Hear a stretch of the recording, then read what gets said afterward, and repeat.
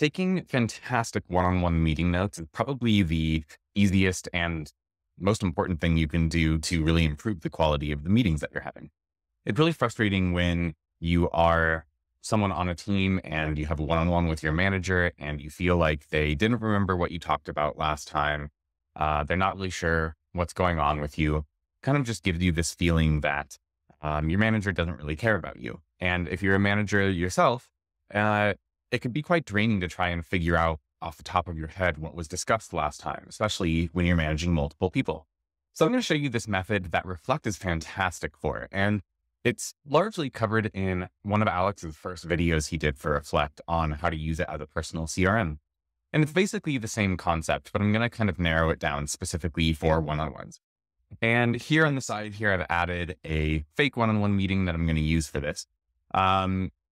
You don't have to have your calendar integrated through this, and you can use this method with any note-taking app. It doesn't have to be Reflect, but if you do want this integration, you can connect your calendar so that we can click on this for the meeting invite I have, and this nice little box popped up.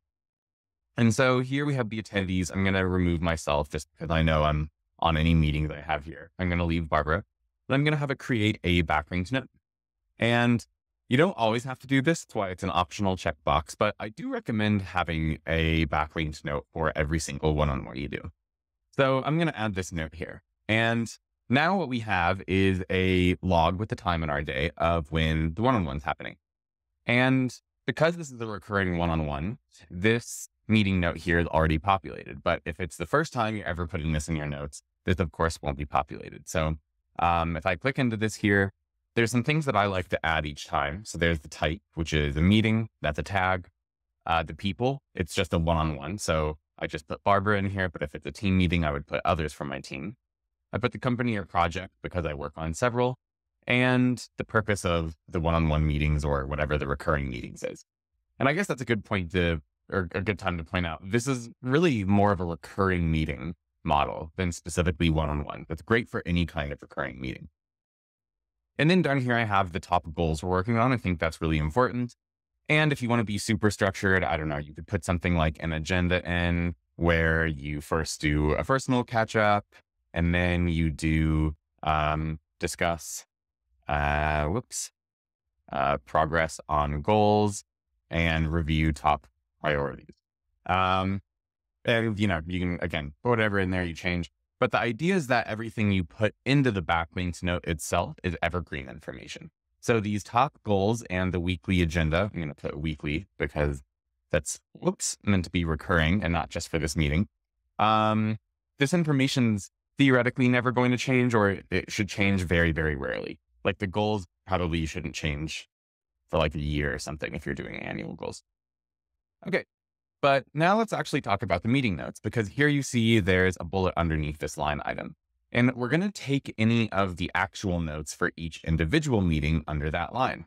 So what I like to do is open this in a split tab so I can see the legacy information. I can see the agenda. And then there's a couple ways that you can take notes here. So if you're using Reflect, they have a voice note integration that you can actually just record the meeting if you want. Now, it doesn't currently split the voices up, so it will just record everything. But it's great if you just want to not have to worry about taking any notes, and it will transcribe the whole thing for you, and then you can run the AI assistant on it. You could also just do kind of the old-fashioned way where you just write notes in the bullet here. So you do like write the first thing that happened, and then the second thing, so on and so forth. Or you can do what I kind of like to do, which is a hybrid method of the two, where, you write down the highlights as you go. And then at the end of the meeting, I'll record a little voice note while everything's fresh in my head about what happened and, the important action items coming in.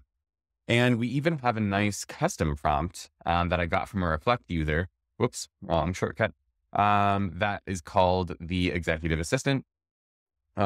It's my demo brain, so I don't have it in this one. I'll go try and copy it into the description, but basically it takes, you select the notes from your audio note in the bullet points, and then you have it turn it into a list of action items, key takeaways from the meeting, etc. So that's kind of the method that I like to do. I am for this video, I'm going to kind of cheat and just paste in my notes here. Cause I don't want you guys to have to just watch me record like a whole audio note for the meeting or type them out or whatnot.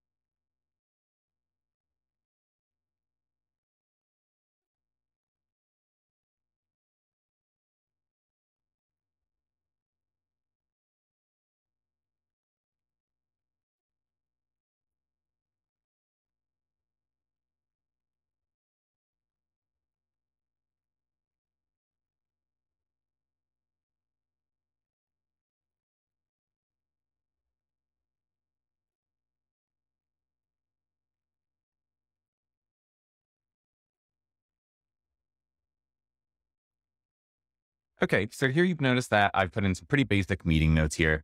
I didn't even backlink them yet. So if I wanted to, I could select all of these and run the AI prompt to automatically add backlinks on it. And it will link like the names and the client companies, and I won't even have to do that.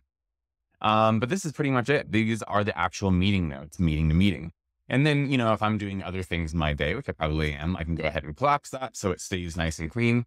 And the magic part about this is that next time, so obviously we wouldn't have a one-on-one the next day, but let's say we, you know, I'll just, for this example, say that we had another one the next day. So I'll add in the one-on-one meeting note. And then here I can actually see in the incoming backlinking section exactly what was discussed last time. And I do recommend formatting it. Like I like to put mine into key takeaways and action items. So then I can quickly look before meetings and say, did I do my action items and all of that good stuff? But you can just see how everything keeps nice and organized. You can just do the one-on-one conversations themselves, and you really don't have to worry about much. If you want to, you can copy the notes and send it as a follow-up to the people on your team. If you're, the person having a one-on-one with your manager, that's a great way to kind of impress them with how organized you are. So whether you're the person that's actually leading the one-on-one or recurring meetings, or whether you're just a participant, this is a fantastic way to make sure that you're taking the best notes possible with honestly the least amount of effort.